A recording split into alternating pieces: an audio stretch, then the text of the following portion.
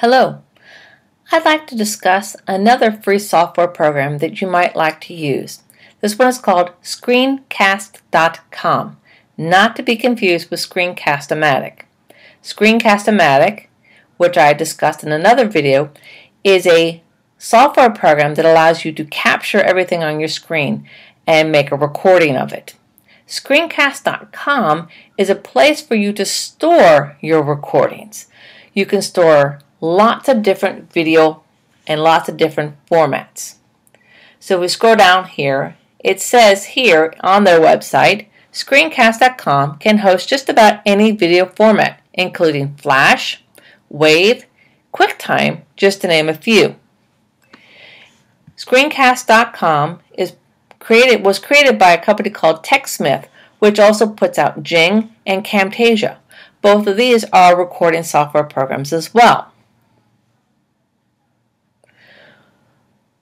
So the nice thing about Screencast is that it allows you to store 2 gigabytes of video and audio files, can be stored in your Screencast.com account, and it also has 2 gigabytes of monthly bandwidth.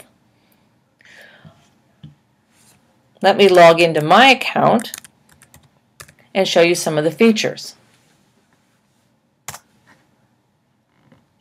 So this is my Screencast.com account. I've created several different videos and store them in my Screencast.com account. I then share the links with my students through our course learning management site.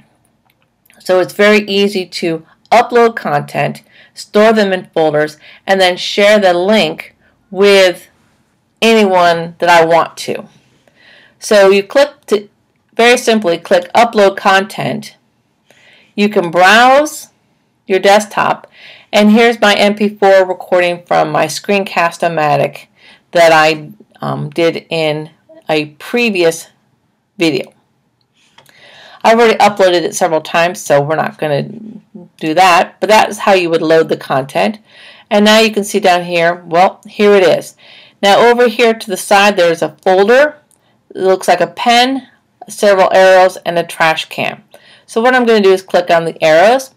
This brings up the URLs and the links to that file which is in my Screencast.com account.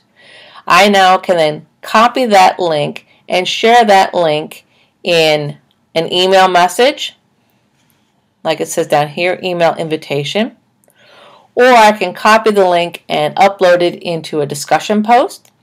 I can copy that link and upload it into an assignment, or I can embed the link in the discussion post or embed the link in an assignment. Or if I had a website or blog, I can copy the link here and put it into my website or blog. So the nice thing about this software, Screencast.com, it allows me to store my files. So if I created a QuickTime file, if I created a Flash file, if I created an MP4 file, I can save it in my Screencast.com account. Then I can choose which files I want to share and who I'm going to share them with. No one else can see what's in your Screencast.com account other than you. The only thing that they're going to be able to see is the file that you shared a link to. So in my account I have several files.